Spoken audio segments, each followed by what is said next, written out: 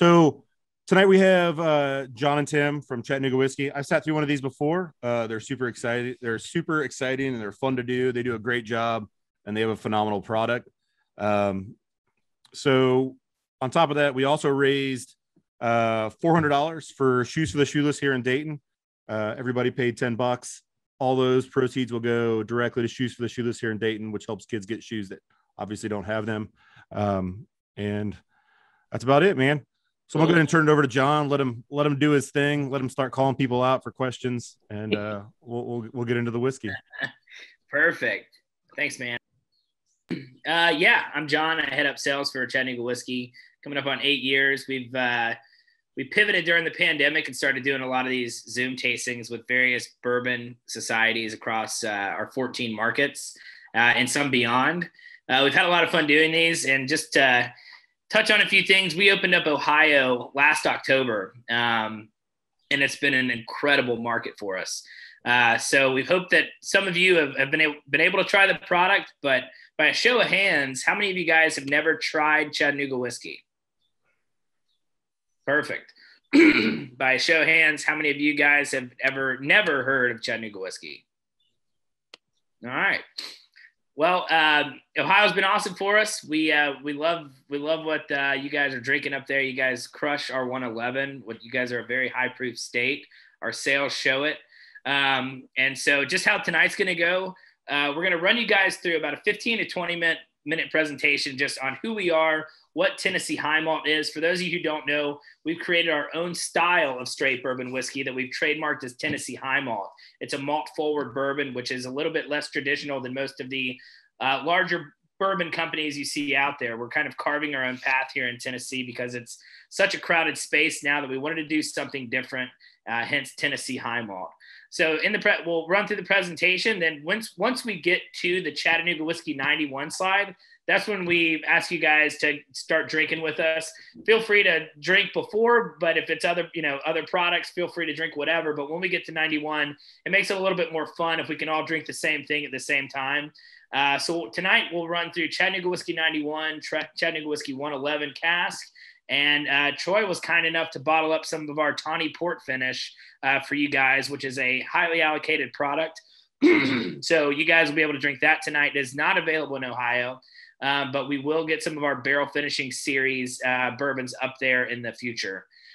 So with that, I'll kick it over to Tim Pearson, our founder and CEO, and we'll get the show on the road. Thanks, guys. Thanks, dude. Appreciate it.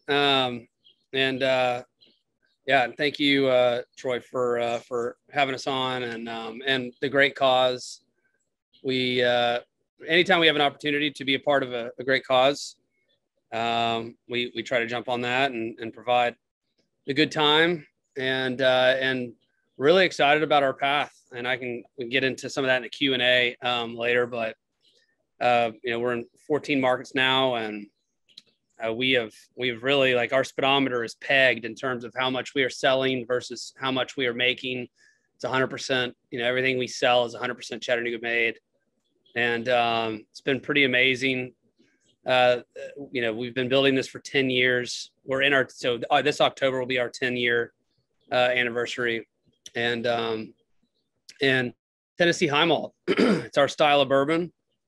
And we knew that it was going to turn some heads, and that was going to take some time for people to understand it once they heard about it. And so that education process has been taking place now since 2015. We've been developing Tennessee High Malt, and then since 2019 we released it into distribution, and it really is it's just a huge part of our story, which I'm excited to share with you guys. So without going too deep into it, let's jump into the slide deck, and then let's do the tasting, and then let's chat it up.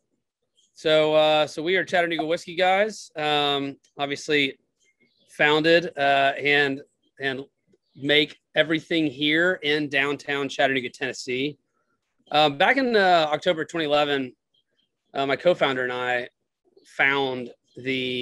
discovered the history of whiskey in Chattanooga, and that was the inspiration that started I guess you could say inspired the Facebook post which was what it was that got this, teeny tiny little snowball rolling. Now it's become a lot bigger snowball, but, and a lot has happened in that, but that was the original inspiration. There's a really, deep history of distilling in downtown Chattanooga, which I'm not going to spend much time talking about tonight, but, that just, people say, why did you start this? And I was like a couple of 30-year-olds discover the history. We were kind of, we were bored with our jobs and we were looking for something really cool to do. And so we thought, man, like we enjoyed sipping on whiskey together and like, what an amazing opportunity. And then we found out it was illegal to distill. So that's a fun part of the story. So this is a brief little timeline. If you guys want to see a much larger or not much, but a more in-depth timeline, I would encourage you to visit our website at ChattanoogaWhiskey.com. There is a larger timeline on there. There's also a ton of information on all of our releases, which that is a big part of our story is our releases. So founded in 2011, sourced MGP, which at the time was not MGP, it was actually LDI. We scoured the country for a great bourbon. There were not a lot of third-party manufacturers back then. Fortunately for us, LDI existed. So we had it shipped to us and we were like, wow, what a great bourbon. We actually thought it was better than the other bourbons that we had sampled. We wanted to make a bourbon too. So we wanted to get started with that, even though we're here in Tennessee. And so we packaged it up, called it Chattanooga Whiskey, and slapped a label on it that we designed to be reminiscent of the pre-prohibition days. And then we called it, 1816 Reserve and 1816 Cask. And then we had a single barrel offering as well, and launched into Tennessee, Georgia, and South Carolina. At the same time as we launched this Chattanooga Whiskey 1816 product and sourced from MGP, we also started our campaign. Our campaign was to change the laws. We didn't really know the depth or complexity of what was going to be required to change these laws, or that they necessarily dated back to prohibition or really anything about them. So we just started having conversations, and then one conversation led to another. Then all of a sudden, we're talking with, councilmen, commissioners, and then state legislators, mayors, et cetera. And it became a much bigger deal. And it is a really pretty significant part of our history. So if you Google vote whiskey, your Google search is probably going to show that it's a lot about Chattanooga whiskey, and it's about us, because we coined this phrase. And again, it was just, we didn't hire lobbyists. It was just a couple of dudes trying to get the laws passed so that we could make whiskey here. And ended up taking almost 2 years to get done. We had to form new bills to do it. And when we finally changed the laws, even though we did just want to change it for Chattanooga, we really didn't have that option. We had to change it for the entire state of Tennessee. We ended up changing distilling laws across the majority of the 95 counties in Tennessee. And that opened up craft distilling across the state. And it's a cool part of our history. So now, hey, like we changed the laws, we can finally distill. That took us another 2 years to build the first distillery in Chattanooga in 100 years. And that is the Chattanooga Whiskey Experimental Distillery that we established in 2015, which I'll talk a little bit more about that in a second. And then 2 years after that, we established the Chattanooga Whiskey Riverfront Distillery in 20 craft distilleries in the country. And again, both of these locations are in downtown Chattanooga. And then in 2019, we released the only Tennessee high malt, so Chattanooga Whiskey 91 and 111, into the markets. So when it comes to our two distillery operations, we've got our experimental distillery that you see, our tasting room here on the right-hand side of your screen. And then you see the Riverfront Distillery, which is our headquarters, on the left-hand side of the screen. So we established the experimental distillery in 2015. The last distillery shut down in Chattanooga in 1915. So we say making up for 100 years of prohibition, because it was 100 years for us to bring it back officially. Before we built the experimental distillery in 2015 and 2014, we hired Grant McCracken. Grant McCracken is our head distiller. We hired him to be our head distiller. He was a head brewer and head of research development for a prominent worldwide brewery, arguably the first craft brewery and biggest in the world. And so it's pretty significant for him to go from that to us, directly from that to us. And when he got to us, you know, he was very entrepreneurial. And I mean, that's the reason that he left that company. He saw an opportunity to kind of, I mean, to build a name for ourselves within bourbon, whereas it was going to be harder for him to do within beer at that time. And so, so he wanted to introduce specialty malts into bourbon. And it was only 100-gallon, or is only 100-gallon pot still. So it's a 100-gallon Vendome pot still, 300-gallon fermenters, 100-gallon cooker. Can't make very much off of it. You can only make about a barrel a week based off of, you know, 3 cooks, 3 fermentations. And, you know, and then of course, that translates to, you know, approximately 50 barrels a year. And so because that equates to about 2,500 cases, you know, a year. We just said, hey, this isn't our long-term path. And so he said, well, why don't we explore, this is since this is really, I see this as an R&D facility. So why don't we treat it like an R&D facility and explore specialty malts in bourbon like no one ever has, which was really, really high risk for us because we had built up a multi-thousand case brand with MGP. And so really high risk to, okay, now we're finally distilling 4 years later and we're going to just start exploring specialty malts in bourbon. But that's what we did. So from 2015 to 2017, we explored specialty malts in bourbon. Every week we put away a new barrel. And literally to the point of where when we got to 2017 and we built the Riverfront Distillery, we didn't have a recipe yet to scale up because we wanted to go through our barrel cellar and choose what we wanted to replace this MGP, which was a really big deal because it's a nice 3-grain high rye bourbon. We've done all specialty malts, and to that point, or to that at that point, we had done 100 barrels, 100 different recipes, more than 100 different specialty malts, you know, 20, 30 plus yeasts, 20, 30 plus barrel finishes, and really explored recipes and what you could do with bourbon, kind of like none other. So we combed through our barrel cellar and we selected our favorite recipe to scale up and to replace Chattanooga Whiskey 1816. And that was barrel number 91. It was the 91st barrel distilled at the experimental distillery.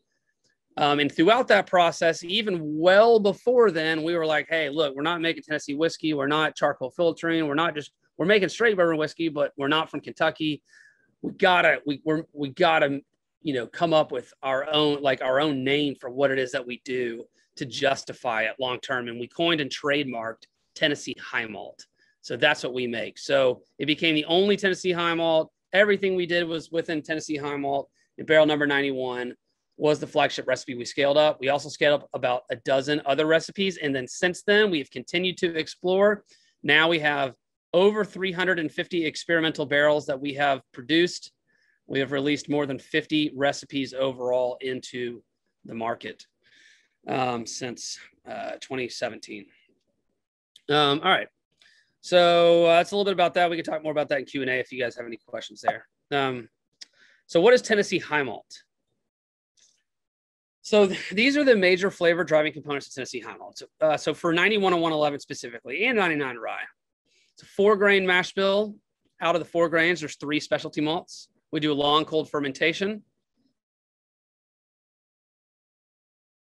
One of the barrels is a custom toast. And then finally, we finish in our own unique Solera barrel. The 4-grain recipe for 91 and 111 is non-GMO yellow corn, malted rye, caramel malted barley, and honey malted barley. The specialty malts in that are your malted rye, your caramel malted barley, and your honey malted barley. It's important to note, this is not flavor adding. There is no flavor added. There is no coloring added. This is a straight bourbon whiskey defined by the TTB. But because we utilize so many specialty malts that have been roasted and toasted and caramelized and smoked, etc., we have a very kind of dark, deep, dark, rich, complex flavor profile. We're like the dark chocolate to the everyday, bourbon's milk chocolate. And that's what we were after. We were after that that rich complexity. Because we put so much into our recipe within a specialty malts, we want to preserve that. We want to amplify it. So we do a fermentation that is twice as long as pretty much every other fermentation in the industry. If every other bourbon is fermenting for 3 days at 90 to 100 degrees to 6% alcohol by volume, we're going 7 days. Sorry, guys, there is a train behind me. It'll eventually pass, so it might break me up a little bit. It's not the Chattanooga Choo Choo, but it's the next best thing. So 7-day fermentation. Reason we do it is because the short hot fermentation has really loud yeast esterification. That's really the only esterification you get out of it is just really yeast esterification forward, kind of banana forward. With a long cold fermentation, you get up to about 10% ABV, and your yeast esterification is not so pronounced. In fact, you have a lot of other kind of cool esterification from almost a secondary fermentation that takes place because, again, it's been fermenting for so long. This is a craft beer approach to whiskey, and I think it's a huge part of our quality and complexity. I think it's highly underrated by pretty much every other distillery out there. When it comes to our barrels, again, like I said, so we age in 53-gallon New American White Oak barrels. We are a straight bourbon. But what's unique about our Tennessee High Malt is that half the barrels out of a batch, so those fermenters are 3,000-gallon fermenters, and they're going to yield 9 to 10 barrels. Half the barrels out of a batch, when we distill it, we have a column and pot, Vendome stills. When we distill it, it's going to yield, like I said, at 9 to 10, half of them go into a 4-char. The other half go into a 3-char, which is a slightly lighter char. And the 3-char has our own custom toast profile on it that we call Toast Profile 91 that we developed hand in hand with Independence Stave Company out of Lebanon, Kentucky. So with a 4-char, it's going to be very kind of traditional oak, vanilla forward. With a 3-char and a toast, specifically the toast is a lot more confectionery, almost like chocolate forward, and so it's very rich. And so when you marry the two barrels together after they've fully matured to become straight bourbon whiskey in a 4,000-gallon white oak Solera barrel with its own char, probably like a 2-char on the inside of it, you get you're creating additional complexity and additional richness, and that's what we're after. And so this Solera barrel works a lot like a traditional Solera barrel system in that, you've always got as your all of your different barrels, slightly different ages. Again, these are all the same recipe, but different toasts, different chars, different parts of the barrel house. As they are living inside this barrel and we are bottling out of it, we never empty the barrel. The barrel stays full. So we'll only draw about 10 barrels worth from the Solera barrel. It holds about 100 barrels. So we'll draw down about 10 when we do a bottling, and then we'll go back and we'll select 10 more. So you can't ever perfectly extract a barrel out of it once it goes into it. In fact, the actual barrel number 91 from the experimental distillery was the 91st barrel that went into the Solera barrel. So in theory, that barrel will live on for forever in this barrel as well, or some elements of it will. So anyways, it really improves complexity and also improves consistency as well. So it's a really cool vessel. All right, so pour up your samples, 91, 111, and then Tawny Port. And we're gonna go through 91 first, then 111, then Tawny Port. And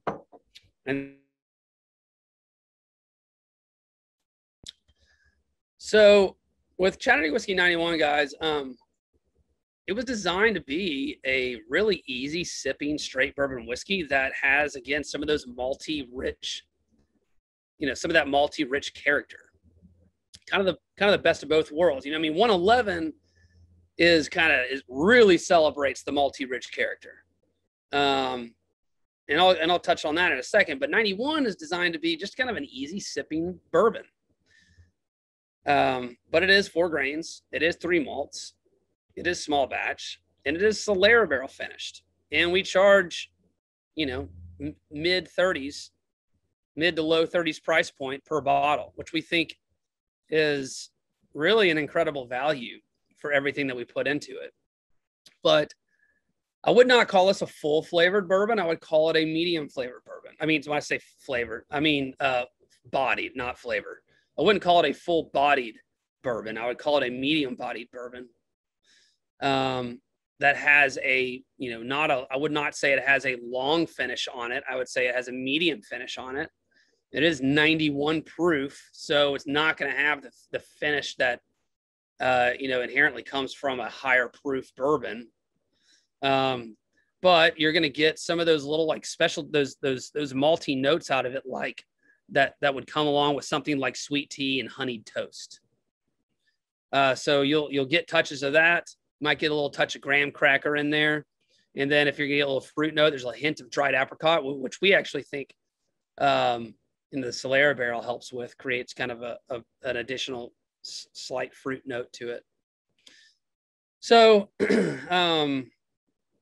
again, for this price point, this proof bourbon, I mean, we price it alongside, your Woodfords, your Knob Creeks, your Four Rose small batches, your Elijah Craigs, et cetera. I could go on and on in that price point range, but for something that's just kind of crushable, but offers you really a distinct flavor profile compared to pretty much any other bourbon on your shelf. I mean, if you blind taste this next to any of those bourbons I just said, it's going to be pretty significantly different, but it's still going to taste like a bourbon. It's just going to have some of those malty rich notes in there, like the sweet tea and honey toast. Also makes for a great cocktail. I actually think it makes an outstanding cocktail because you taste it. Stands up in a ginger. I mean, if any of you guys like whiskey gingers, like I love whiskey gingers, you should try 91 in a whiskey ginger. It's incredible. You could try 111 in a whiskey ginger too, but it might knock you on your ass. But anyways, 91 whiskey gingers are absolutely amazing. But old fashions, I mean, all your mint juleps, whatever, all your classics, it makes great cocktails for. All right. For 111, let's pour up your 111 samples.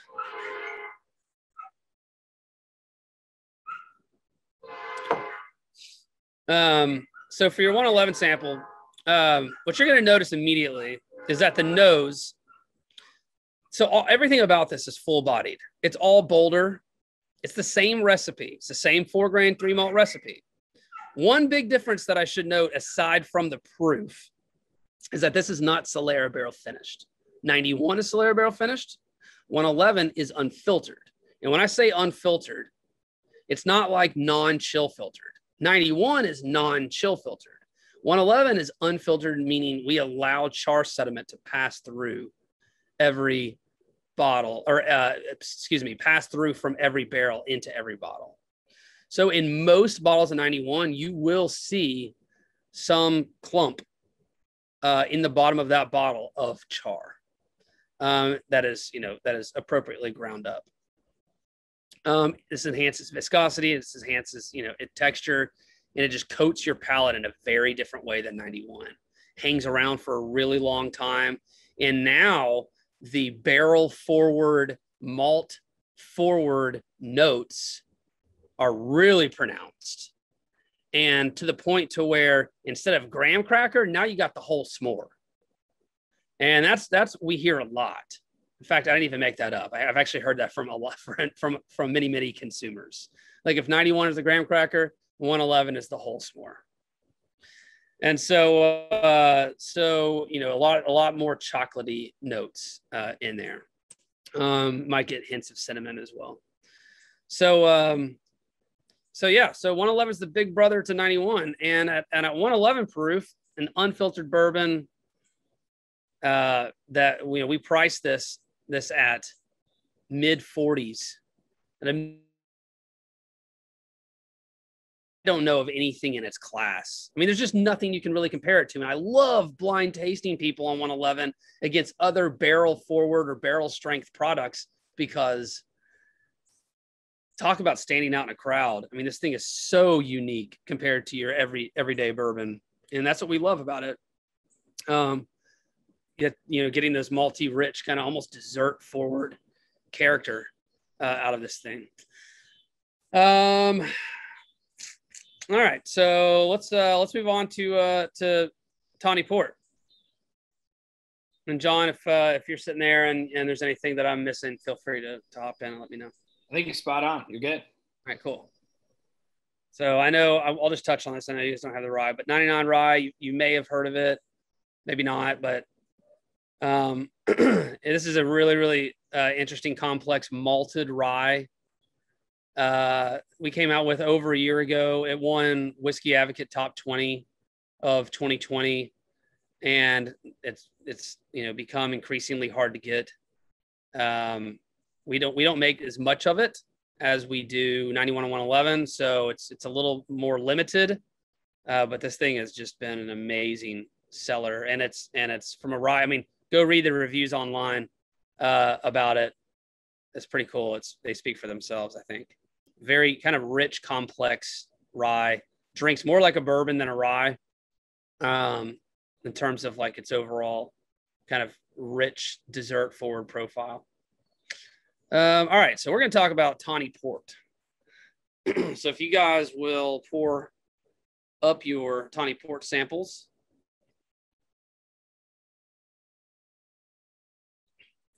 By the way, John, I'm really enjoying this BIB, man. Dude, it's the first time I've ever had it on the rocks. It is awesome. It's just I could see myself not getting tired of it. I agree. Anyway. Same boat. I was just telling it. My wife just walked in. That's why I had to drop off, but I let her try it. She was like, damn, delicious. So Tawny Port, guys, is the intro to our barrel finishing series. When I say that, I mean it is limited. It's the kicking off this series where every year we're going to be releasing a new barrel finishing. So we're starting with a Tawny Port. Next year is going to be something different. The year after that's going to be something different. Don't expect us to just do what everybody else is doing. Some people have said, like, man, Chattanooga Whiskey, you guys are you explore so hardcore beyond most any other bourbon company. Surprised that you came out with a Tawny Port to begin with. And I'm like, no. This is not just a Tawny Port.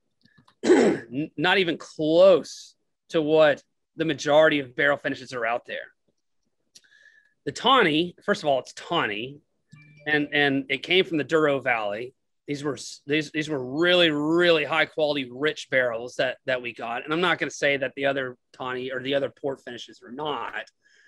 But starting off with, a really, unique, bold Tawny Port cask from Douro Valley. But way beyond that, this barrel finishing has 6 different mash bills in it. It's got 6 different high malt recipes in it, all unique to Chattanooga Whiskey, all scaled up to Riverfront.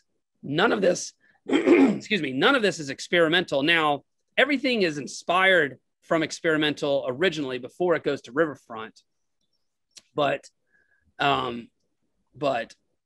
these 6 were chosen from Riverfront and blended together by our distilling team because we thought that they continued to create a blend that they thought would match up well with these Tawny Port barrels. So they tried dozens of blends before they got here. And this is what they came up with: a high rye, a high wheat, a high roasted. And these are all, high rye malt. I should say the word malt: high rye malt, a high wheat malt, a high roasted malt, our barrel 91 recipe, high green barley malt, and another high wheat malt. So 2 high wheat malts in here.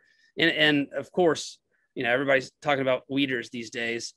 These are a variety of different wheat malts, and even our roasted malts, a variety of different roasted malts, like, double chocolate roasted malt would be one example of a roasted malt that we utilize. So this has got a ton going on behind or at the foundation of this bourbon that was specifically custom blended together from our different high malt recipes scaled up at Riverfront to marry up with Tawny Port.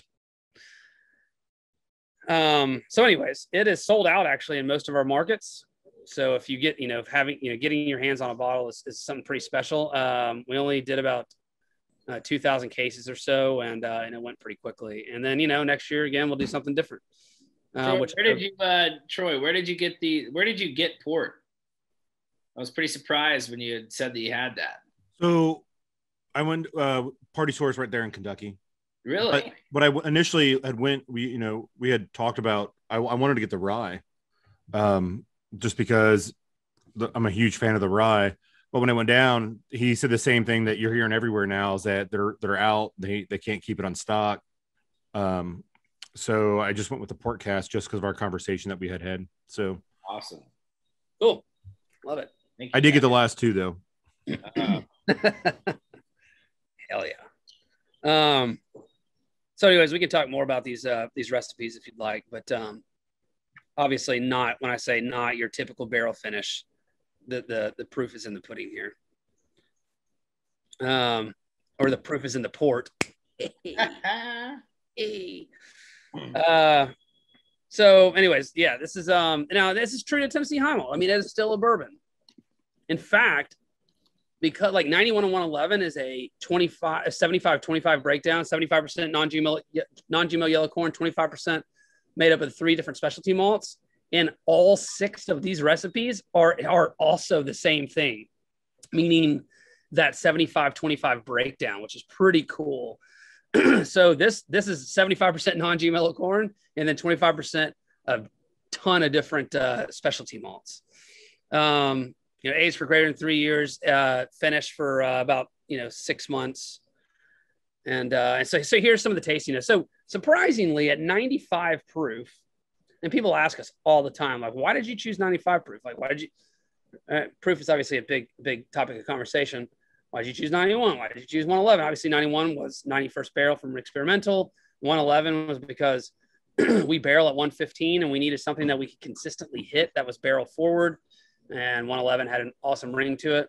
And then 99 from the rye because it's in between 91 and 111, but also because all of our experimentals for the most part are 102, and we didn't want to break the 100 barrier with everything. We felt like 99 was a nice, still full-bodied rye, especially because rye is usually spicier. And then with Tawny Port, the reason we chose 95, we went down instead of up. We actually, I've had Tawny Port at barrel strength, and it was delicious. But that Tawny, we didn't want it to be overpowering. We didn't want necessarily the bourbon to be overpowering. We really wanted it to be a nice balance of both the Tawny and the bourbon. But because the Tawny Port barrels were also super wet, and we knew that it was going to have a heavy influence on it. So again, we just didn't want it to be overwhelming with all things. So in the texture, we knew that the Tawny was going to provide a lot of texture, and it was going to be very full bodied, even at 95 proof. And if I had to say anything, that's as far as consumer reviews, that's one of the consumer reviews that I've heard a lot about, that they are surprised that at 95 proof, this bourbon is as full bodied and has as much mouthfeel as it actually has. Some of the tasting notes: fig jam, blackberries, chocolate syrup, toasted oak, raisin. So obviously a lot going on there. And then again, price point. I mean, I think 90+% of distilleries would probably come out with this at a $70 to $80 price point. We came out with it at a $45 price point. Very whiskey to the people, and pretty much all things that we do, that's our mission. And so we try to offer awesome bourbons at a great price point. So that is pretty much the story behind the Tawny Port cask. I think if you guys I don't really have anything else to touch on. So we can get into Q&A. Jon, anything you want to touch on? No, I think you pretty much nailed it, man.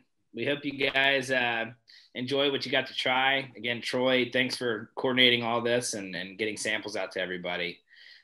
With Q&A, guys, we are an open book. There are 0 dumb questions. You can ask anything. So please don't hesitate to ask any questions. So you guys can just unmute yourselves and, or whenever, unmute yourself when you want to ask, and take it away. Corey Harmon, you look like Ben Roethlisberger. There you go, Troy. He's calling out people. I know. I was about to ask a question, man, and then he called somebody out. I love it. He's great. I love it. What you got, Troy? So are you guys obviously, like, so when I sat in on the last tasting in December, like, not many folk up here in the Dayton area really knew about your guys' rye. But now I know that like Eric Ribley, Gerald, there's a bunch of guys here now that, like, when they travel, and I hear they're going to, like, those states where it's available, which is where my question's going. But and they send me a picture and they're like, hey, what should I pick up? And I see this up in the right corner, just that purple label that says Chattanooga Whiskey Rye. And I'm like, don't worry about anything else you see, man. Like, grab that bottle up in the right corner. Yeah. But do you have any, like, you have any idea when the rye will be available in Ohio? So the rye Ohio is unique because obviously it's a control state. Because rye has become so allocated in Ohio, you have to do a certain amount of revenue in the state for them to keep the product on. We don't have enough inventory to keep the market full, so the state doesn't really like that. I've talked to them about doing a special order, which shouldn't be an issue, but we're still running into allocation issues. I can tell you guys right now, the markets that are close to you guys, we do send some to Kentucky, and they are on the list to receive some at the end of July. So Party Source would obviously be getting some. I would imagine there's probably going to be 15 to 25 cases going up there. And Troy, if you want to stay in touch with me, I can keep you posted on that. But put it on your calendar to reach out to me July 30th. The week of July 30th, a little before the 30th. And I should have a good answer for you of where they're going and how much. It's just a really good. I mean, the port cask is really good too, but that rye, man, is just something else. Were you guys rye drinkers before this, or did you just find this to be an easy rye to drink? Me personally, like, Rittenhouse has always been like a staple for, like, like mixed drinks or whatever, just because of the price point and stuff. The old Granddad Bottle and Bond, but I actually didn't get turned on, like, to where I was like looking for a bottle on the shelf every single time I went to a store until I had you guys' rye back in December. So that's awesome. I mean, since Troy called me out, Gerald and I have been changing. I dropped him off a couple sample of it, and I have a friend that works at Warner Robins Air Force Base that drives through Chattanooga and picks me up bottles when she stops by. So I told her, I said, whatever you buy, just buy it off the shelf. So I'm probably your biggest fanboy. I fully admit. I'm not. I've been Troy. I fully admit to Troy. I let other people do bourbon picks for me because I don't have the biggest palate. But I will tell you, I like what I like, and I mean, I'm holding up my bottle. This is my one bottle I have left, and I'm very stingy with it. I love it. That is awesome. Well, it's like, yeah. Eric gave me 2 of these little bottles, and let's just say one of them was... I want to make sure you had 2 ounces, Gerald. I want to make sure you had a full pour. That extra ounce is going to stay for a little while because, I'm a fan. But to answer your question, as far as me and rye, I started off with bourbons and found out from me generally, I lean more towards the rye because spice and the boldness of rye has always appealed to me. But that is a very unique rye, and I love it.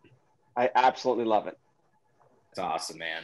Well, if you guys have people that swing through town or, are heading south or heading north, They're coming through Chattanooga. Experimental should 90% of the time have it on their shelf. Obviously, call ahead if you're going out of your way, but we try to keep them fully stocked on rye at all times. I think I need to make a trip to Chattanooga because my cousin's on the fire department there, and sounds like a good excuse to come down and drink some bourbon. Hey Troy, thanks for dipping into your private stash here for us for this port. No, it wasn't private. Port pick. It's pretty. That's pretty fantastic. I'm curious, like, how big of a pain in the ass is it to do business in Ohio?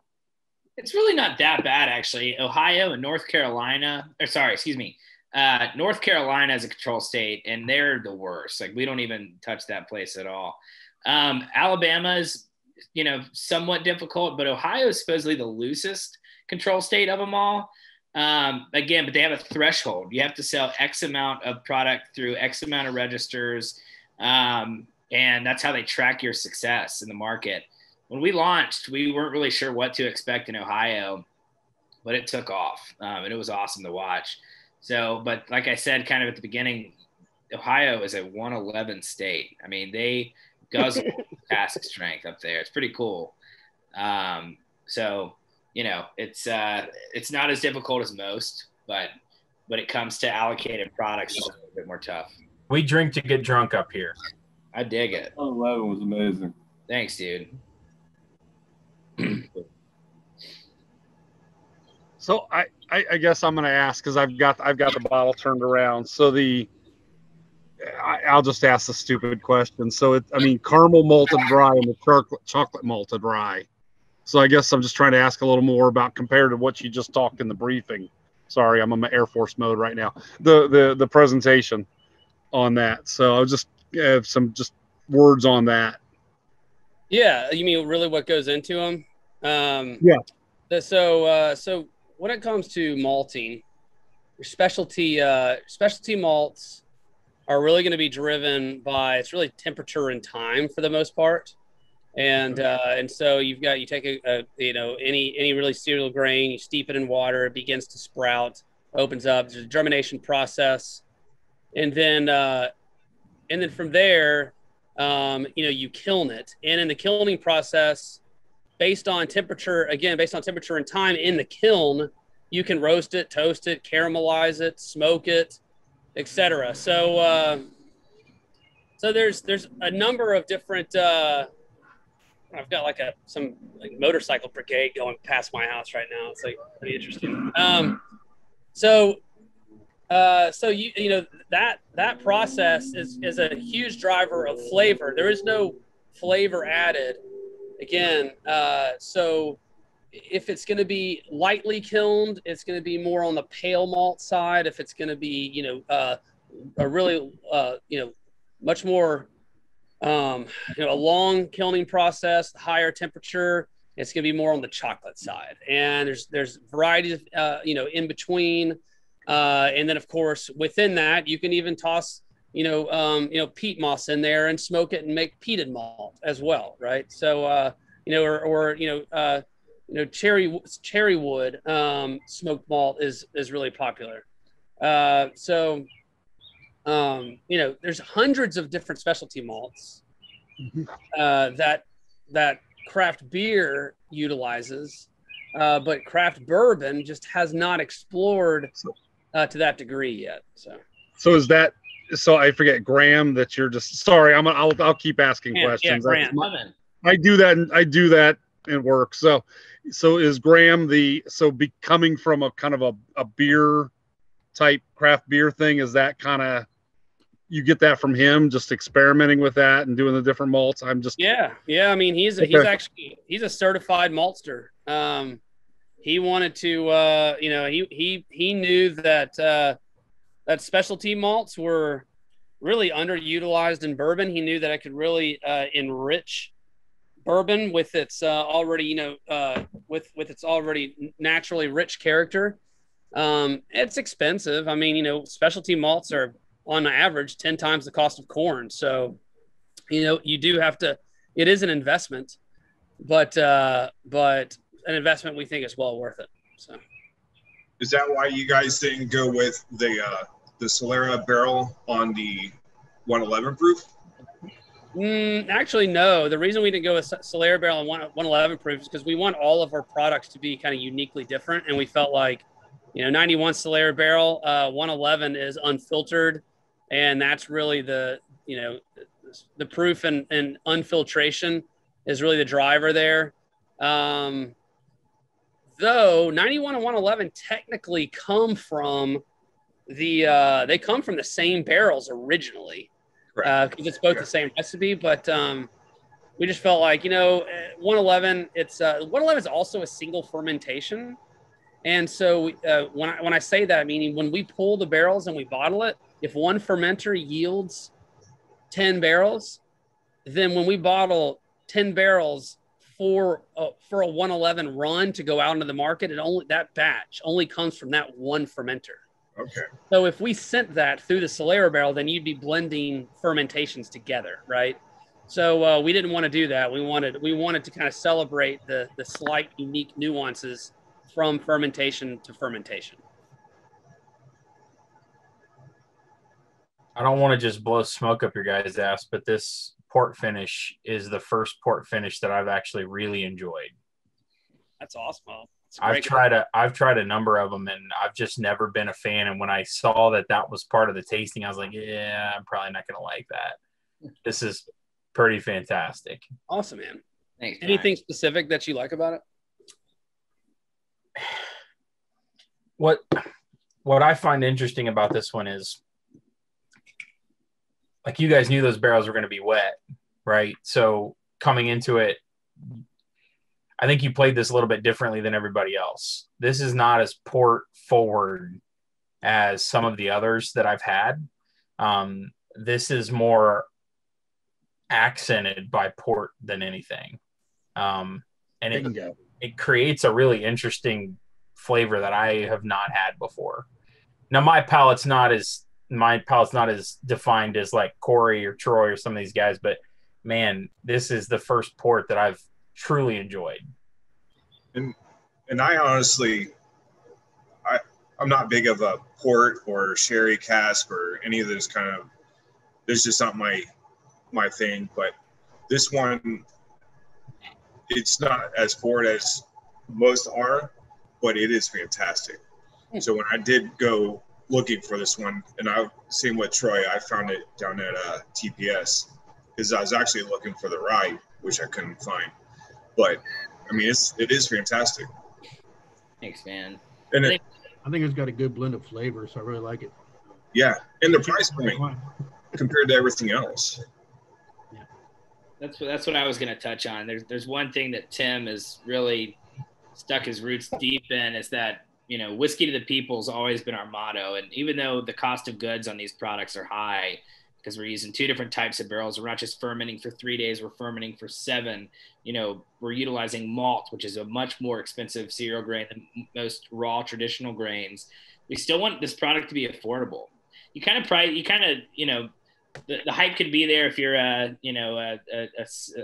Weller or a Stag, or the hype's obviously there, the price point's high, and those are great products, but we want our products to appeal to the masses at all times, not just when they get a big paycheck and they go buy that stuff, whiskey. Yeah, just exploring too, and understanding, while we are bourbon and we've got our rye, and we do single malts as well. We haven't released any of those yet, except for experimentals. Also just the ability to, especially if you can get your hands on our experimentals, the ability to really understand the depth of what you can do with bourbon. Mm-hmm. And sticking to our hot, but with specialty malts, but yeah, it's we want it to be affordable. We want people to be able to explore, and but then, we're going to stick with our flagships, our core lineup, 91, 111, at 99 rye, barrel finishing series. We'll switch, we'll always kind of switch out. It'll be something new. And then bottled and bond, we'll always kind of switch out and be something new. I mean, bottled and bond less than barrel finishing, but we will switch up the recipes You know, if there's 4 recipes in it, like there is in this one might be out, one, you know, vintage, one like fall, and then spring. It's you know, it's something new. And so you can kind of see on here, you can see see where it says vintage series. And then you got like your spring of 2017 circled there. And then beneath that you have fall. Well, those are going to be 2 different recipes actually. And so every spring and every fall is going to slightly vary from recipe to recipe.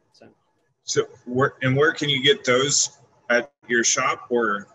Actually, so Bottle and Bond will go into the market. It begins to ship at the end of this month. This bottle came off the line yesterday. So it actually hasn't hit distribution yet. You will be able to get it at our shop. You will be able to get it in distribution. Spring is eaten up by actually, I think like 5 of our 14 states, 5 or 6 of our 14 states. Hopefully we'll get fall into more states, and then hopefully by next year we'll be able to get spring and fall into more states. So it's probably going to be hard to find spring. You might have to come to Tennessee, or if you're traveling through Chicago, you might get lucky. Or if you're heading down to Florida, you'll probably be able to find some in Florida as well. But hopefully by next year, we'll start to get some of that stuff into Ohio. Hey, Corey, they mentioned Sealbox should have Bottled and Bond. So if you're on the Sealbox mailing list, you should get hit up for BIB. I actually saw where today we scheduled the shipment. So we're sitting 30 cases up there. So 180 bottles. It'll go fast once he shoots the email out. But if you subscribe to his newsletter and subscribe to ours too, guys, ChattanoogaWhiskey.com. Subscribe to our newsletter. You'll have the plug on anything and everything Chattanooga Whiskey and when it's coming out. You said it's a limited release. So how many barrels or how many bottles? So total from this spring vintage, we have about 800 cases. So, you know, for us, Tennessee is a huge market for us, and they've been with us since the beginning when we were, you know, with 1816, and really helped us get us where we are today. So we obviously like to take care of Tennessee, but believe it or not, of course, Chattanooga, Nashville, Knoxville, Georgia, Florida, Texas are all only getting 108 cases, and then Chicago gets 54, and then Sealbox gets 30. And so, you know, Sealbox is really our only way to get product out to the people who are big Chattanooga whiskey fans right now. But like Tim said, and then in August, we circle back with 600 cases, and then we come back in October with, I think, maybe close to 1,000. I could be wrong there, but Ohio is obviously a big priority for us. What we really wanted to do with Ohio was we wanted to be in there for 1 year with 91 and 111 before we really started to expand our products on the shelf. I think we've proven ourselves enough up there with the ABC to start bringing new products in. So I think next year you should be able to get your hands on Bottled and Bond and Rye. Not every day, but they will be. So does all your guys' does your shop have all of your stuff, or is it like some of the distilleries where you can only have so many things? Believe it or not, we try to have that'll have everything, because we want anybody that's traveling, you know, to the distillery, we want you to have the best experience possible and be able to get your hands on that stuff. So we try to keep everything in stock, but stuff sells out all the time. I mean, like it's 50-50 on whether or not you're going to get 99 Rye when you walk into our front door. Tawny Port sold out. No, there might be a couple of cases left, but it's close to selling out. And then Bottled and Bond will definitely be there for a minute. So hopefully Bottled and Bond will always be there, but I doubt that'll be the case. But what we do also is we always try to have experiments that are in rotation. So once an experiment is gone, it's gone for forever, but the next experiment is up. Like I said, we've done over 350 experimental barrels. So when you come to town, there's a 90% plus chance that when you walk in the front door, there's going to be something really special there that was developed grain to glass at the experimental distillery that you cannot get anywhere else. We only sell it at the experimental distillery. That's really cool. Now, once you crack one of those barrels that's at the experimental distillery, do you then go ahead and replace it with that same bill and put it back and say, okay, that was at 4 years, let's try it at 6 years? And or do you always just say, okay, let's just try something new? Yeah, that barrel is done and it's gone. Pretty much, let's try something new. Pretty much, let's not. And now, like I said, about a dozen of those recipes we scaled up to Riverfront. But if we didn't scale it up to Riverfront, the odds are we've moved on.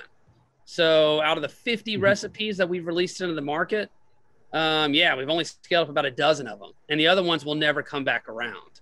Gotcha. Now, I say that, but one thing to keep in mind is that there is a framework to this. And so, yeah, maybe from like the opposite ends of the spectrum, they're very different. But there's a lot that is very woven together within that. So they're not always from like batch to batch or single barrel to single barrel. They're not always as wildly different. Some of them have a lot of similarities, but they are all different recipes. That is for sure. And then do you guys, as like you said, you have your standard blend or standard builds that you always have. Do you find honey barrels in the midst of those and say, you know what, let's set this aside and see if this is going to be something, if we let this age a couple more years, even though we want to use it in this blend, do you guys find some of those as you're going through and thieving through them and stuff? We have everything. So every single release, we have barrels where we have like, a handful of distillers or employees that are like, please scale this up. We have to scale this up. This is going to be amazing. And, we're like, we just don't have space for it. We just can't scale it up. We don't have space for it. The ones we chose to scale up were because of the boxes that they checked, obviously they checked the high malt box, but then on top of that, you have like your 91 and 111 that are going to be more approachable by the everyday consumer. And then you've got Scottish style that's going to be smoky and approachment, and it's going to be more desired by your probably your Scotch drinker, or maybe even Irish whiskey drinker. And then you've got a wheat malt that we scaled up that's going to probably appeal to your wheated drinkers. And then you've got a roasted malt recipe that was scaled up that's going to be a lot kind of like almost like appeal more to like your dark roast coffee drinkers, right? And then you've got or maybe even your beer stout drinkers. That's probably another good example. I was gonna say, it sounds like you guys go back to beer a lot. It seems like to work into a lot of your things. Yeah, there's a lot of inspiration from that for sure. Yeah. Okay. What's interesting too is like a lot of like brewers that shift over to distilling, they don't always put out a good product. But you guys, everything from the 91 all the way up to the port cask or the rye or the 111, it's a solid release. So appreciate that. We always get. I'm only a fan of the 111. I like that. That was, even at 111, it didn't drink at 111. It was pretty smooth and not a really terrible hug. Nice. Yeah. I think one thing to highlight that we don't really talk about much, but we're not scared to share it because we're proud of what we've created. These products are just over 2 years old.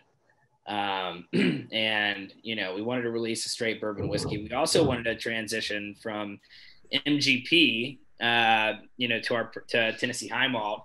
And when we ran out of our MGP stock, Tennessee High Malt was turning 2 years old. And a lot of times when you try 2-year-old bourbon, they taste green and young and grainy, and they're not ready to go. But because of the way Grant has, because of Grant's craft, I would say, we've created a product that hopefully people don't just harp on age. They harp on everything on the back end, whether it's the long cold fermentation or the two different types of barrels, a single fermentation cask strength.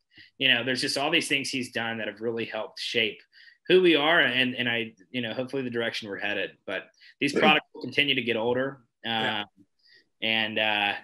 working on that now. So as you guys continue to buy Chattanooga Whiskey 91 and 111 in years to come, they will just continue to get older and older and older.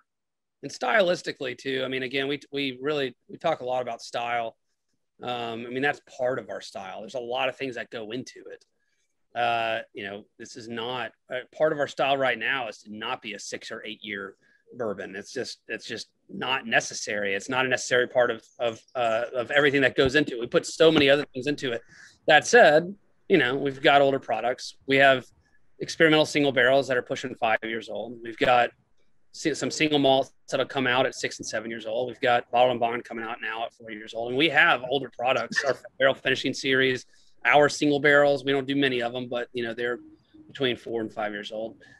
But I mean, again, like we've got some older products. We just stylistically 91 and 111 at, you know, between 2 and 3 years old. And then 99 rye at between 3 and 4 years old. And it's in our barrel finishing series between 3 and 4 years old. It just works. It works for what we're after. And so we really harp on style when people say age, we say style, but yeah, anyways. No, guys, I will tell you, my aunt that lives a little bit south of Dale Hollow is going to probably get some more visits from me so I can make a trip down a little farther south in Chattanooga. But hey, in Troy, I've said this and I'll piss people off and I don't really give a shit, but there's a lot of I'm new to bourbon, probably 2 years, and I've learned there's a lot of douchebaggery in this business. So hey, appreciate you keeping it a price point for the people. I like that. Cheers to you guys. It's a great product. I love the rye. I wish I could get more, but thank you for setting this up, Troy. Thanks, Eric. Appreciate that, man. That's awesome. Really? Another question. Are you guys are you guys just now starting to experience like the demand for product, and is that what is obviously keeping some of it off the shelf, or, you know, not keeping it off the shelf, but like making it hard to find compared to just over the past 6 months? Yeah, I mean, I guess my short answer is yes, but we're in 14 states. It's probably surprising to most people how many cases we produce and how many cases we sell in those 14 states.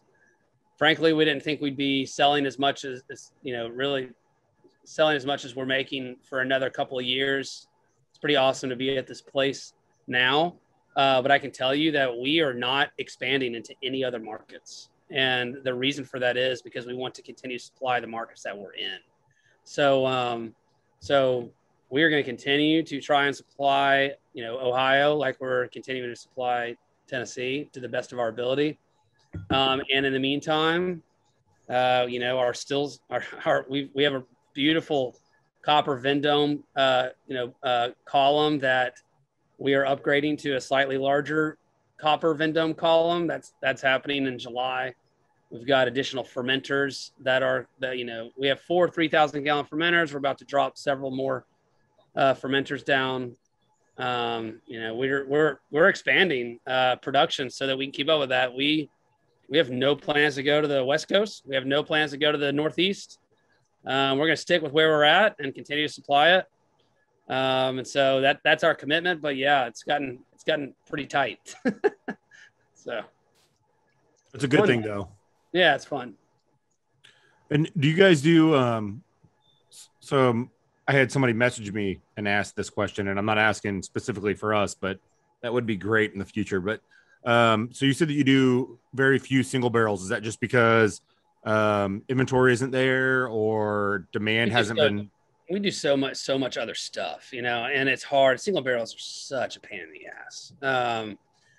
It's just so hard to do. And we're doing 36 single barrels this year, and we probably had requests for between 300 and 400. 34. Or 30. Yeah. Excuse me. Sorry, John. Yeah. But so they're just really hard to do, and we love them. I mean, they're cool, and it's a beautiful product. But we just didn't set up our operation to focus on single barrels like a lot of other companies did, and they have that luxury. They're like, "Hey, we're going to set this thing up to do 1 million single barrels." We set up our operation to really hone in on the complexities of 91, 111, you know, 99 rye, and the experimentals. I mean, we're doing, like I said, we're actively releasing a dozen different, whether it be an experimental single barrel or it be an experimental batch. We're actively releasing, you know, a dozen EXP releases every year. So it's just hard for us with all that we do to also do single barrels. And that's probably the main driver.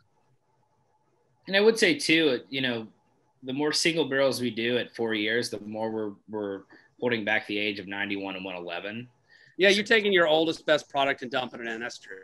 Yeah, and so we want 91 and 111 to continue to get older.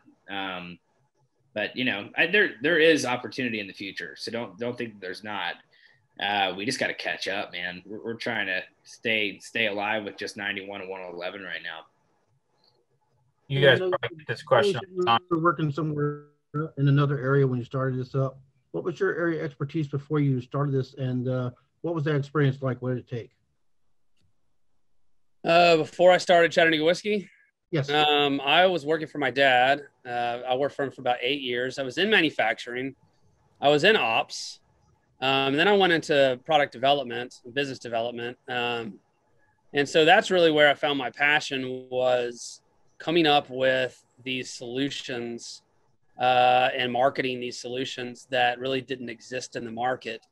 That was my passion, really. And I did not want to work for forever for my dad, just not specifically because of my dad. I mean, my dad's an amazing guy. It's because I wasn't really passionate about the product that we were making. And so when I went to start this, some of that definitely carried over. But I was only 30 years old, and now I'm 40. And so my entire 30s have been Chattanooga Whiskey and having, 2 children with my wife. So I would say that at 40, I feel like I could talk a lot more about my experiences than when I was 30. But I didn't think I was going to start a whiskey company. I didn't have a plan to start a whiskey company. But that's what happened. And then really just kind of figuring everything out along the way in terms of raising capital, borrowing capital, really building an operation from nothing. I mean, assembling the team, on and on, whatever. It's been crazy. I did not experience most of those things in my former career. A lot of this was like almost just like throwing yourself in the deep end and having to learn it all yourself, So while I can attribute, I think, a lot of passion and some passion, charisma, skill set, whatnot, to a good upbringing and some great parents, as far as professionally and educationally. I did not have what I would call the experience to go start my own business. It just happened. Thanks. I think it's a good story. Thanks. I appreciate that. Are you guys from Chattanooga? Is that the reason why you chose that town, or what? I am. Yeah, actually, Jon is too. Jon and I are two of the only employees out of 30 plus employees at Chattanooga Whiskey that are born and raised in Chattanooga, Tennessee. So living downtown in 2005. So I graduated Auburn University, met my wife there, built a house downtown in 2005. Started Chattanooga Whiskey in 2011. But I wanted to do something, we're proud of it, man. Jon and I are proud of this town. Like it is deep in our roots, how proud we are of Chattanooga. And it's like Chattanooga, man, it not only does it have like a really cool history, that dates back, before the Civil War. And it's a big Civil War town. But it's also we've got a cool, like, modern day history too. I mean, we're just fighters down here, man. We find ways to do things entrepreneurially and capitalize on the landscape, and it's become just one of the coolest towns in America. So speaking of your facilities and stuff, has Tennessee opened up 100% now? Oh yeah. As you can probably imagine, Tennessee, Georgia, Florida, they were fairly open through most of COVID. But Tennessee is bonkers. I mean, if you come to Chattanooga, our tourism is off the charts. And if just listen, I love Dollywood like everybody else, but man, like if you don't want to stand shoulder to shoulder in lines, don't go to Pigeon Forge or Gatlinburg. Nashville, right, John? Nashville, I think, is bonkers right now. Yeah, it's wide open, which is great. I'm all for it. Yeah. So, do you guys do at your facilities? Is there any like food service? Like, what kind of things are available to somebody that's going to stop in? So, no food at our distillery, at the experimental distillery, which is where we do tours. We don't do tours at Riverfront yet. Probably will eventually. But at experimental, what's really cool about it is in a part of it's in the South Side, the historic South Side district, and it is the food and bev hub of Chattanooga. You walk 100 yards. Inside 100 yards of our distillery in any direction is we're surrounded by probably 20 plus locally owned awesome bars and restaurants. Cool. So yeah, very walkable town, super fun if you come and visit. Highly recommend it. It'd be like going to visit any other cool place that you can park your car and bar hop. We're right across from the Chattanooga Choo Choo. I don't know if you said that, Tim. I did not, but it's got there's some cool bars in there too. So your head distiller came from a beer background. So have you made any beer? Random question. Well, you make beer every day, when you cook, ferment. But no, we've never made any beer. Grant, it's funny. I've actually asked him about that. I'm like, not have you made any beer, but do you want to make any beer? And he's pretty quick to say no. So he's over it, man. He's over it. He is. No, he still loves, like, the guy. You can't just hand him any beer. The guy digs into anything that you put in his hands, right? Like, he went to we have 10 plus local breweries. He went to a local brewery the other night. Johnny went to Odd Story the other night.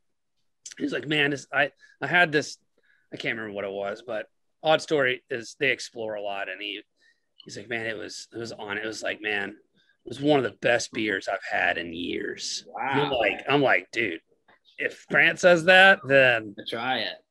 They need to go put a plaque on their wall that says Grant said that you have that this is one of the best beer he's had in years. Yeah. He really is a legend, man. He's a legend. Mm. In every aspect of the word. So is there anything you guys are planning through 2021, 2022 that involves like your whiskey line or anything like that you're allowed to talk about? Well, besides Bottle Bond. You got me. I'm allowed to talk about. Let's see here. What would be like an older product, or I know like there's some I'm not gonna say age snobs, but a lot of times when people hear that, like what John was just talking about it being younger, but you don't taste like it doesn't taste younger. No, but so we've got whatever. I'll tell you guys. I don't care. We have we've got some single malt that we've been putting away for a while, and we didn't want to come out with it. We really didn't have a place to come out with it, so we decided to let it age out. And so when it does come out, I guess it'll probably be at least 6 years old, and we decided that we were going to barrel finish a lot of it. And so I'm not a big wine drinker, just FYI. I like what I like in wine. I do enjoy wine, but I kind of like what I like and I stick to it. So Pinot Noir, I like, that's really my go-to. But occasionally I'll have like a really nice cab. And I got to know the owner of Silver Oak, which is, I think some of you have probably heard of Silver Oak wine before. It's very sought after American wine, and we got a bunch of cab barrels from them, and we're gonna finish some single malt and some cab barrels down the road, and that'll be really interesting. So, what was your go-to bourbon before you created your own? Probably Four Roses single barrel. I mean, I really enjoyed that. Yeah. And then beyond that, I had the Sazerac lineup back in the day. You know, I enjoyed their products. Always it's easy to grab a $23 bottle of Buffalo Trace. You know, but Not in Ohio. yeah, maybe not in Ohio, but back in however many years ago it was, anyways. I missed the Elmer T. That was $30. That's when I first started in whiskey, and it was like just insane seeing what everything's doing now. I got a bottle one time of Elmer T. Lee, and it was great, and it's like you unobtainium now. Crazy. That's what makes me nervous about the rye stuff that you guys put out, is that the way that the bourbon market is now. Like, if I can't find it in the shelf in Kentucky or the states that you guys have like released it in, if and when it ever comes to Ohio, like that makes me nervous, man. Well, you don't have to worry about us again. Well, for me, not for you guys. For you guys, that's good, Yeah. Well, you're not going to start charging $80 to $150. I can promise you that. No. Eric, are you in Alaska or something? Why isn't it getting dark where you're at, man? It's like I am south of Dayton. I sit out on my patio, and I rebuilt this whole patio this year to enjoy myself because my kids are all in college and I'm out of the house. So yeah, it looks very light where you're at. It is. I'm looking at you getting dark in Chattanooga. I'm going. I wasn't expecting it to be this dark when I did the Zoom. I could rearrange, but now I'm digging the Halloween lighting over here. I'm ready to put out my pumpkins and get the costumes fired up. Yeah, I haven't fired up my lights out here, but I will tell you, it's a nice night. I moved my laptop out here, put an extension cord to the thing, and just enjoying some bourbon, a cigar, and I'm having a great night. John and I just enjoyed a couple cigars on the golf course about 3 hours ago. That's pretty sweet. I'm doing an acid toast right now. So the Drew Estate acid toast. So it's good stuff. Awesome. So John, I guess, what was your go-to before you Chattanooga? Well, I had a bad experience in college with Jim Beam White Label and said I'd never. Oh God, Jake, you and I both. Man, I mean, it ripped me. And I said I would never drink whiskey again. And it's funny that I'm a partner in this company and I sell whiskey for a living. My college friends get a big kick out of that. But, Tim really introduced me to whiskey. Tim was my neighbor. And I was working for a logistics company, and I'd heard about Chattanooga whiskey, and I was taking a sabbatical like most 24-year-old kids do. And I was going to New Zealand for a year, and I actually ran out in front of Tim's car, stopped him, and said the only way I'd come back from New Zealand is if you offered me a job. Stopped him right in the road, and he ended up giving me the job the day I left for New Zealand at 9 a.m. I flew out at 12, and I had a decision to make if I wanted to go for a year or go for 3.5 months, and so I chose 3.5 months to come back and work for Chattanooga Whiskey. So I wasn't a big whiskey guy, before because of Jim Beam, but I was introduced to Four Roses alongside Tim, and that was where my appreciation started for it.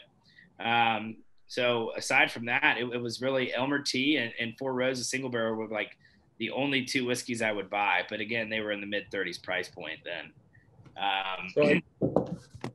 So I will tell you, when you talked about ginger earlier, it's like, and Troy and I, the old granddad 114 and Ale 8, it's kind of a big, it's a nice summer drink to have out on a patio.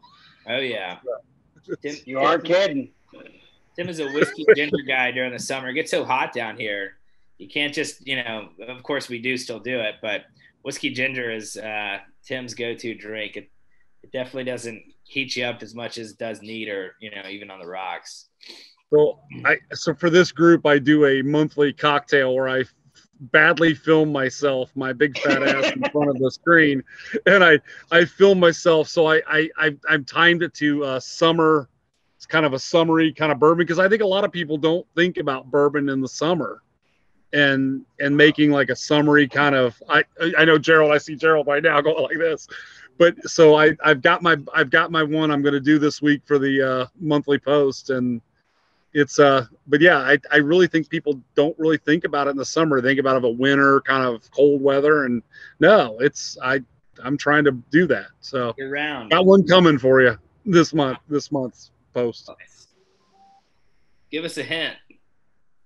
There's a restaurant up in a little place up in Columbus that I had it was a grapefruit syrup, and it was kind of like a sour, but they made their own grapefruit syrup. It's kind of a craft cocktail so it's going to be it's kind of like a brown derby restaurant out in California made with grape syrup and stuff. So love it. That's what I'm gonna put out. But yeah, we our base bourbon for I usually do is Old Granddad 114, but we use Benchmark, we use Old Tub. I mean, we use what we got. So I love it, man. So like I said, for the people. I like when you said that, for the people. That's good. Us. I'm a kid from I describe this to people. I'm a piece of white trash that got out of East Dayton. And I mean, I say that I grew up there, and I moved out here to warm and cheerful Centerville. You don't know Dayton, Ohio, but I mean, hey, good bourbon that's inexpensive is a beautiful thing. I got a question for you guys. What is the go-to liquor store up there? Like, where do you guys typically find your? I mean, I feel like they're all pretty similar. They are. I mean, it's a controlled state, so I mean, everybody's generally got the same damn thing, and it's honestly pretty annoying because if it's anything allocated, if you're not there an hour before the store opens, don't even bother going. Like, an hour? The same thing this week that they had last week. Well, it's interesting. It's a controlled state, but it seems like sometimes the North gets either things before us or some additional things that maybe us in the South don't. That may have to do with delivery dates more than anything. I mean, I'll agree with you. Like the Englewood Kroger liquor store, for instance, I think their delivery date's Tuesday, and Miami Valley Wine and Spirits is Tuesday. So it does, and I know Arrow's later in the week. So I mean, I think it just has to do with the delivery date that week more than anything. So most of it comes from. So there's two distribution centers. Yeah. One comes from Columbus. So I think Columbus is the big hub. So you'll have better luck north than you would here. But because it's a controlled state, it's kind of weird. Like during COVID, I honestly I haven't been to a store. I've been to a store maybe 3 times in the past year and a half. Most of the stuff I get comes from where my family's from down in Kentucky, which is like Appalachia, Kentucky. Like it's kind of a honey hole. So I don't like sharing that information. I don't know if anybody would drive 3.5 hours in the middle of nowhere anyways, but I would. Today's bourbon world, I think they would. But here in Ohio, there's just one local down the street here in Franklin that I'll go to. It's just small mom and pop store. So you can see Chattanooga whiskey in most of your stores. I see 111. I see 111 a lot. Yeah. Expanded that into 25 more stores in April. So we should have 91 and 25 more stores here in the next couple weeks. I'll say this, that both of the Arrow locations, so I was looking at the OHLQ website because I was curious. I hadn't seen it north of town, but both of the Arrow locations have 91 and 111, according to the fancy website, which we all know works about 60% of the time. Yeah. Have you been able to try to get into the base out here? So that's funny you bring that up. Yeah. If the Class 6 gets it, I'm in. Yeah. we work with a lot of bases. Alabama being the one that's closest to us, and we do killer volume there. How many bases are there up there? The biggest one is Wright-Patterson Air Force Base, which is here in the Dayton area, and it's the largest single site employer in Ohio. There's 27,000 people that work. Amen. So a lot of us are employed by that base. State in the union. And are their prices better than everybody else? It's tax free. It's tax-free. Yeah, the prices are the same, right? But it's tax-free. Yeah. Yeah, you could you kind of have to troll through there, and all of a sudden you kind of have to keep your eye out. But it's every now and then you find something that's I don't see that. Yeah. All right, good. That's great to know. Do they have like in Alabama, they have tent sales where they basically bring everything out into the parking lot, throw a big tent up, and everyone can shop. They do have that. Right, Pat. They do. I've lost a little lock on it, but they do like a tent sale where you'll see like people have carts loading up beer and stuff for the area. They do it. They used to do it once a year. I don't if they've done it this year or not. I haven't paid attention. Okay. Cool. Are you guys moving? Are you guys going to move into like I don't know. Honestly, that's the one thing I don't know. Like, are you guys going to move into like the AP Class 6 market soon, or say that again? Are you going to move into like the Class 6, like the military version of like a liquor store, or? I mean, our goals obviously are always to expand within the markets that we're in. It kind of goes back to that proving yourself, model. Because you got to deal with APHIS, don't you? With a Class 6, you got to deal with APHIS. Yep. Yeah. So it's funny you brought that up. I was reading an email from somebody the other day about that. And so I put that. I wrote that down. You guys said Patterson Air Force Base. What was the other one? No, there's a lot of them in Ohio. There's a lot of guard bases that all have APs, liquor stores, stuff like that. All right, cool. I'll make that a top priority for tomorrow. We all need to request, put in a request to stock I was going to say too, and I didn't want to put you guys to work, but it really helps us when you guys request it as well. It makes it a lot easier. So if you can track down the buyer, then keep a list of things that people request. If we get on that list, it'll definitely help our chances, and I can make that happen for sure. That might increase volume too, because like I don't think APHIS can be like we're just going to do it in these 14 states or 14 markets. They would end up wanting to go like nationwide, which would put you out in the West Coast as well. Cool. Perfect. All right, guys. You guys have any other last questions before we take off? We just want to thank you for your time. Yeah. It's fantastic. All right, guys. Awesome. Thank you. Cheers. The history and everything makes it taste better. Thanks, Kevin. Last thing, by show of hands, who likes 91? All right. Well, the most. Sorry, we're going to do the most. Who likes 91 the most? Oh. I like the port. That's why 111 sells so well up there. Who likes the 111 most? Who likes the port? It was good. Cool. Who likes the rye? I haven't had the rye yet. Go off. I just want to smell the 91 like all night long. I want to drink the 111 now. That's awesome. Maybe during bourbon and bullshit, I can get a sample of that 99 rye. Well, if anyone's swinging down through Chattanooga anytime soon, I know we got 200 plus going to experimental. Brian, where do you live? So I have family up in Vandalia, so I go up there quite a bit. I would be more than happy to drop you off a sample. You can message me on Facebook. I'll do that. Yeah, I live in Union. Our first house my wife and I had was off Sweet Potato Ridge on Laurel Grove, right there by the. I live off Sweet Potato Ridge on Union Ridge or on Newtner. Message me. You know what? I took some over to Gerald. I love it. I will share it. I will drop you off a sample. Sweet. I get up to Vandalia. Just message me. You guys are awesome, man. I appreciate everything you guys did for us tonight. This was great. This is the first virtual experience I've had, and I can't wait for the next ones. Hell yeah. Thanks, man. You need to bring those discs down to Chattanooga. We got a lot of discs. You some disc players? Absolutely. Call us out. We'll be there. Come down, man. We got a lot of cool stuff to check out. Oh, hell yeah. That'd be a great trip. Same goes for you. You make it to Ohio. We've got especially we've got a couple of amazing perfect courses. Well, guys, thank you so much for the support. Truly, thanks for taking time out of your night to hop on with us and drink the only Tennessee high malt. It's if you guys have any questions for us, hit us up at info@ChattanoogaWhiskey.com. We'll get those emails. So if you guys again want to throw any messages our way, if you're in town, let us know. We'll set you up on a tour for free. Oh, you Nice. John, thank you guys. Awesome. Thank you so much, dude. Thank you guys so much. Cheers to you guys. Enjoy the night.